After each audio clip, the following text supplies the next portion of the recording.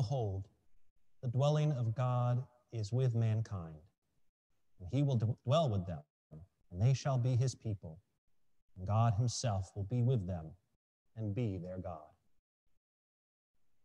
Dearly beloved, we have come together in the presence of Almighty God, our Heavenly Father, to set forth his praise, to hear his holy word, and to ask for ourselves and on behalf of others those things that are necessary for our life and our salvation, and so that we may prepare ourselves in heart and mind to worship him.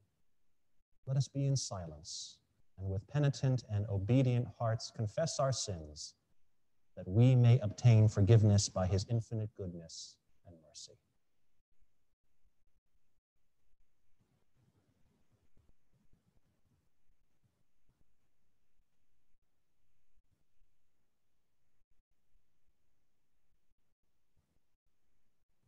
Most merciful God, we confess that we have sinned against you in thought, word, and deed, by what we have done and by what we have left undone. We have not loved you with our whole heart. We have not loved our neighbors as ourselves. We are truly sorry, and we humbly repent. For the sake of your Son, Jesus Christ, have mercy on us and forgive us, that we may delight in your will and walk in your ways, to the glory of your name. Amen. Almighty God, have mercy on you. Forgive you all your sins through our Lord Jesus Christ. Strengthen you in all goodness, and by the power of the Holy Spirit, keep you in eternal life. Amen. Lord, open our lips. Glory to the Father, and to the Son, and to the Holy Spirit, as it was in the beginning, is now, and will be forever. Amen. Alleluia. Alleluia. To us a child is born. Come, let us adore him. Alleluia. Be joyful in the Lord, all you lands. Serve the Lord with gladness, and come before his presence with a song. Know this, the Lord himself is God. He himself has made us, and we are his. We are his people and the sheep of his pasture. Enter his gates with thanksgiving. Go into his courts with praise. Give thanks to him and call upon his name. For the Lord is good. His mercy is everlasting, and his faithfulness endures from age to age. Alleluia. To us a child is born. Come, let us adore him. Alleluia. Please join us in saying Psalm 84, which we will read responsively by half verse. How dear to me is your dwelling, O Lord of hosts. My soul has a desire, a longing for the courts of the Lord. My heart and my flesh rejoice in the living God. The sparrow has found her a house, and the swallow a nest where she may lay her young. Because of your altars, O Lord of hosts, my King and my God. Happy are they who dwell in your house. They will always be praising you. Happy are the people whose strength is in you. Whose hearts are set on the pilgrim's way. Those who go through the desolate valley will find it a place of springs. The early rains have covered it with pools of water. They will climb from height to height. Of God will reveal himself in Zion. Lord God of hosts, hear my prayer. Hearken, O God of Jacob. Behold our defender, O God. And look upon the face of your anointed. For one day in your courts is better than 1,000 in my own room. And to stand at the threshold of the house of my God, than to dwell in the tents of the wicked. For the Lord God is both sun and shield. He will give grace and glory. No good thing will the Lord withhold. From those who walk with integrity. O Lord of hosts, happy are they who put their trust in you. Glory to the Father, and to the Son, and to the Holy Spirit, as it was in the beginning, is now, and will be forever. Amen.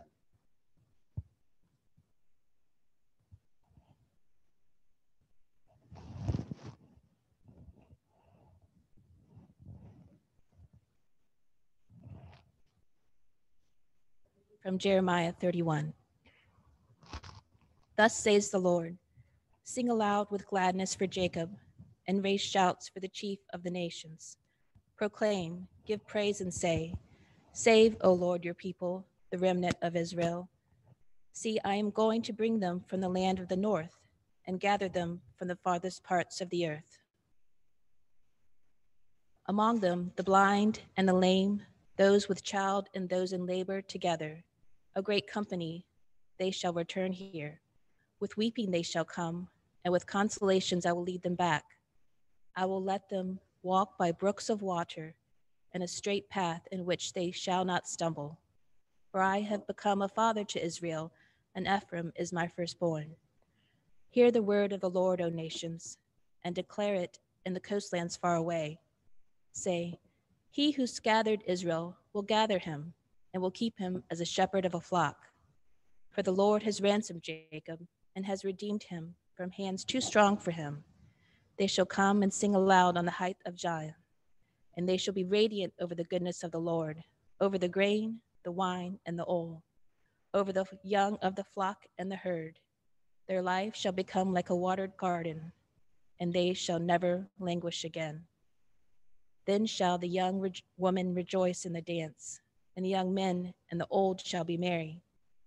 I will turn their mourning into joy, and I will comfort them and give them gladness for sorrow.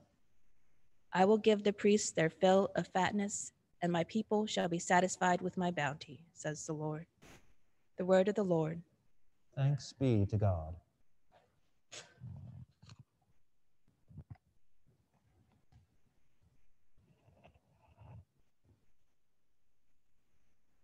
Seek the Lord while he wills to be found. Call upon him when he draws near. Let the wicked forsake their ways, and the evil ones their thoughts. And let them turn to the Lord, and he will have compassion, and to our God, for he will richly pardon. For my thoughts are not your thoughts, nor your ways my ways, says the Lord. For as the heavens are higher than the earth, so are my ways higher than your ways, and my thoughts than your thoughts. For as rain and snow fall from the heavens, and return not again, but water the earth, bringing forth life and giving growth, seed for sowing and bread for eating. So is my word that goes forth from my mouth. It will not return to me empty, but it will accomplish that which I have purposed, and prosper in that for which I have sent it. Glory to the Father, and to the Son, and to the Holy Spirit, as it was in the beginning, is now, and will be forever. Amen.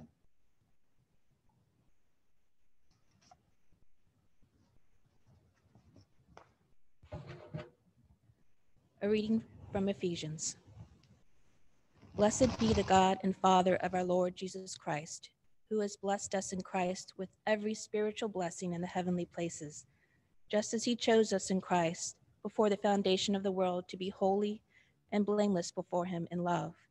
He destined us for adoption as his children through Jesus Christ, according to the good pleasure of his will, to the praise of his glorious grace that he freely bestowed on us in the Beloved. I have heard of your faith in the Lord Jesus and your love toward all the saints, and for this reason I do not cease to give thanks for you as I remember you in my prayers. I pray that the God of our Lord Jesus Christ, the Father of glory, may give you a spirit of wisdom and revelation as you come to know him, so that, with the eyes of your heart enlightened, you may know what is the hope to which he has called you, what are the riches of his glorious inheritance among the saints, and what is the immeasurable greatness of his power for us who believe. The word of the Lord. Thanks be to God.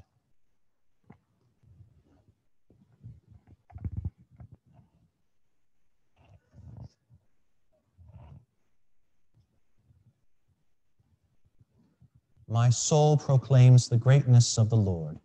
My spirit rejoices in God, my Savior, for he has looked with favor on his lowly servant. From this day all generations will call me blessed. The Almighty has done great things for me, and holy is his name. He has mercy on those who fear him in every generation. He has shown the strength of his arm. He has scattered the proud in their conceit. He has cast down the mighty from their thrones. He has lifted up the lowly. He has filled the hungry with good things, and the rich he has sent away empty. He has come to the help of his servant Israel, for he has remembered his promise of mercy, the promise he made to our fathers, to Abraham and his children forever. Glory to the Father, and to the Son, and to the Holy Spirit, as it was in the beginning, is now, and will be forever. Amen. A reading from the Gospel of Matthew. After the wise men had left, an angel of the Lord appeared to Joseph in a dream and said, "Get up, take the child and his mother, and flee to Egypt, and remain there until I tell you, for Herod is about to search for the child to destroy him." Then Joseph got up, took the child and his mother by night, and went to Egypt, and remained there until the death of Herod. This was to fulfill what had been spoken by the Lord through the prophet, "Out of Egypt I have called my son." When Herod died, an angel of the Lord suddenly appeared in a dream to Joseph in Egypt and said, "Get up, take the child and his mother, and go to the land of Israel, for those who were seeking the child's life are dead." Then Joseph got up, took the child and his mother, and went to the land of Israel. But when he heard that Archelaus was ruling over Judea in place of his father Herod, he was afraid to go there. And after being warned in a dream, he went away to the district of Galilee. There he made his home in a town called Nazareth, so that what had been spoken through the prophets might be fulfilled. He will be called a Nazarene. The word of the Lord. In the name of the Father, and of the Son, and of the Holy Spirit. Amen.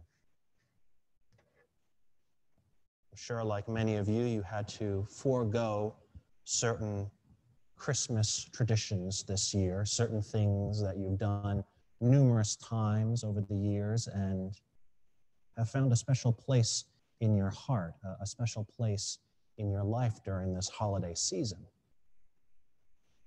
One of the ones that I really missed is, at least in my time serving you as the rector of the Church of the Epiphany, we've always sung "In the Bleak Midwinter" during the Christmas Eve service. Now, I have to tell you that our parish administrator, Lucy Whitlock, this is by far, or maybe perhaps her least favorite hymn in the entire hymnal. And so I always get a little kick when I turn the music in when we're planning for Christmas Eve services and see her face when she says, once again, one of the hymns I've chosen is "In the Bleak Midwinter." I don't know why she dislikes it so much, if it's the words or the music, but Lucy, if you're watching, you're still gonna get a little taste of it. Because what I'm gonna do is read the full poem that hymn is based on. In the bleak midwinter, frosty wind made moan. Earth stood hard as iron, water like a stone. Snow had fallen, snow on snow, snow on snow, in the bleak midwinter, long ago. Our God, heaven cannot hold him, nor earth sustain. Heaven and earth shall flee away when he comes to reign. In the bleak midwinter, a stable place sufficed, the Lord God Almighty, Jesus Christ. Enough for him, whom cherubim worship night and day, breast full of milk and a manger full of hay. Enough for him, whom angels fall before, the ox and ass and camel, which adore. Angels and archangels may have gathered there, cherubim and seraphim throng the air. but his mother only, in her maiden bliss, worshipped the beloved with a kiss. What can I give him, poor as I am? If I were a shepherd, I would bring a lamb. If I were a wise man, I would do my part. Yet what I can, I give him my heart. One of the reasons why I like this hymn so much and this poem are the beautiful images that it creates in our mind's eye and the theology that it's able to express through those images.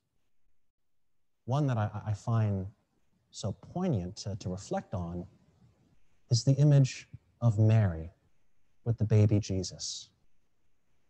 This baby who brings down angels from heaven to worship him.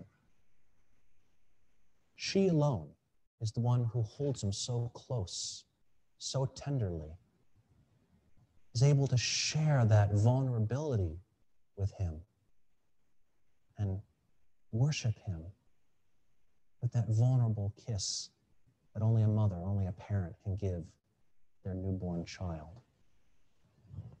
I also like pairing this poem with our gospel reading for today, because one of the central figures in our gospel reading today is Joseph, who isn't in the poem. And I think we get a poignant image of Joseph in the gospel reading. I like to pair it with the imagery of this poem. Now, Herod is aware of Jesus' birth. He's afraid of what Jesus represents and the challenge Jesus will make on his own earthly and worldly authority.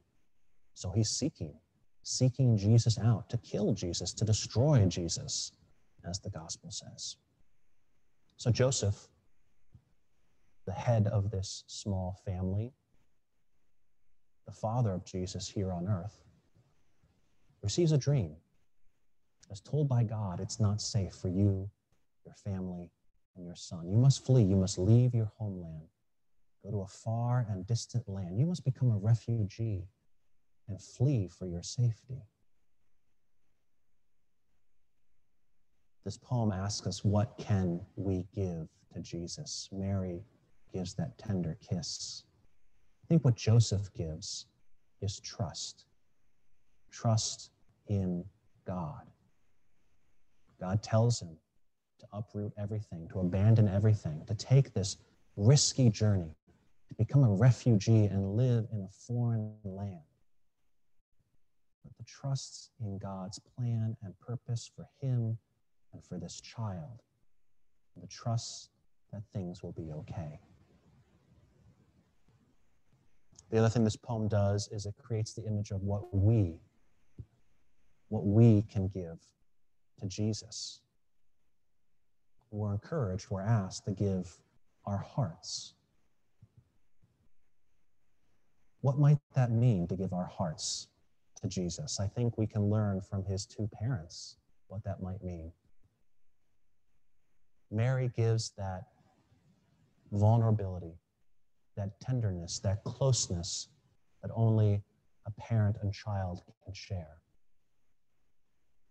When we take Jesus into our heart, we take Jesus in to that tenderest of places of our being, that place where we're most vulnerable, where our true selves lie. We can interact with Jesus just as Mary did in that same tender way. And to take Jesus into our hearts is a big leap of faith and trust in God, just as Joseph showed that trust. For to take Jesus into your heart will change you. And you will be called to do extraordinary things, just as Joseph was. You'll be called to live a life of love, a life of God's love, which knows no boundaries, which knows no borders, a love that this world oftentimes stands in stark contrast to. Telling you no, your love is foolish. Your love is sentimental. Your love won't change anything. But we trust in God that this is not the case, that the most powerful force in the world is that love.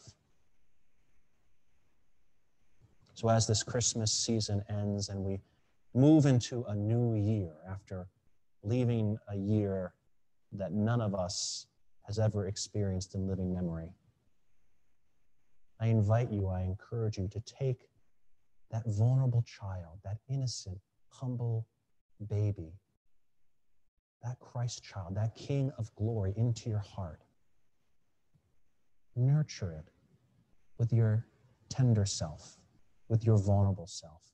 Trust in what Jesus has called you to.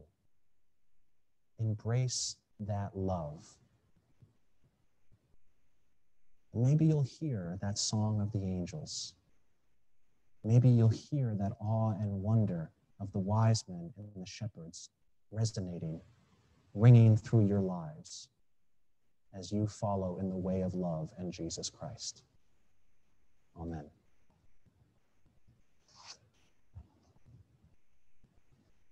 Lucy, you can let me know later if you like the poem a little better now.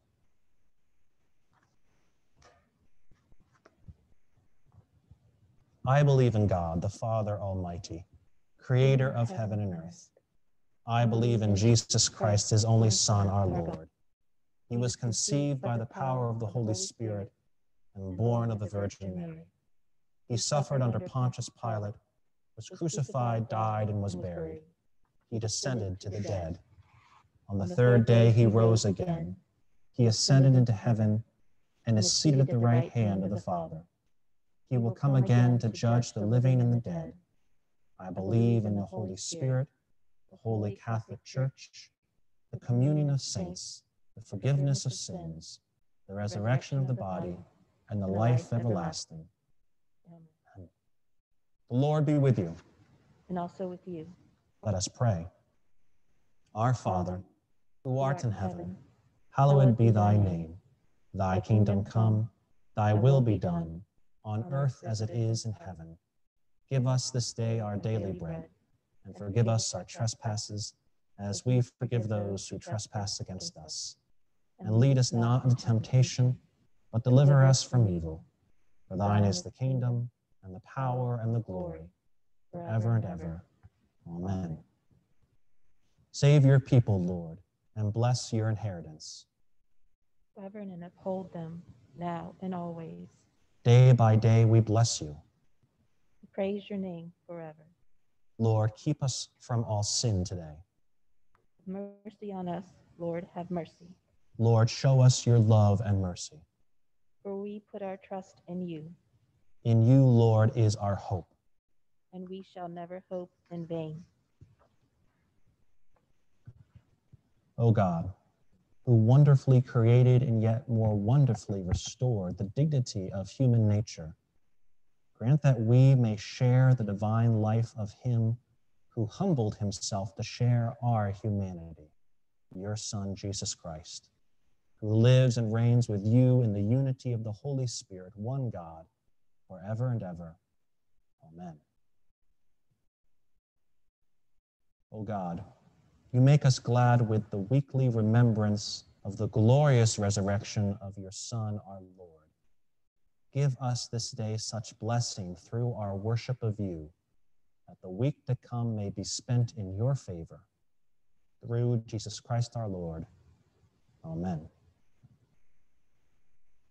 O God, you have made of one blood all the peoples of the earth, and sent your blessed Son to preach peace to those who are far off and to those who are near. Grant that people everywhere may seek after you and find you. Bring the nations into your fold. Pour out your Spirit upon all flesh, and hasten the coming of your kingdom. Through Jesus Christ our Lord. Amen.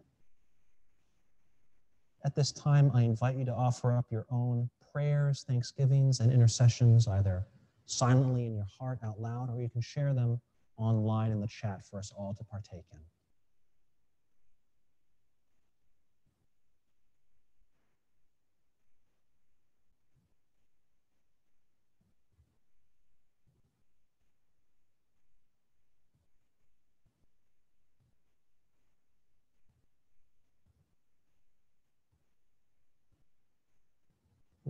for especially Anne, who passed away, keeping her family in our prayers, wishing them all the compassion and mercy we have in these troubled times, not being able to gather to remember and say goodbye to her.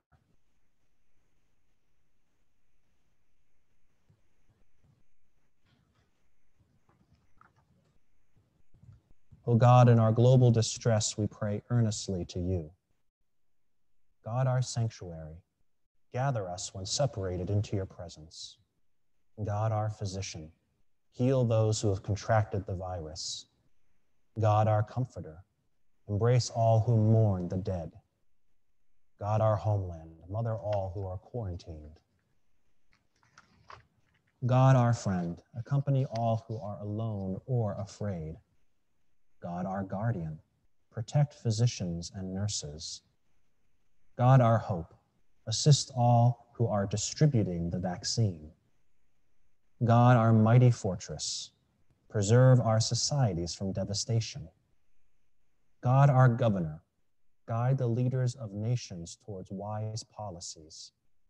God of everlasting arms, in you we live and move and have our being. God, our creator, make once again a world of Sabbath rest. God, our Savior, redeem the suffering world by your cross.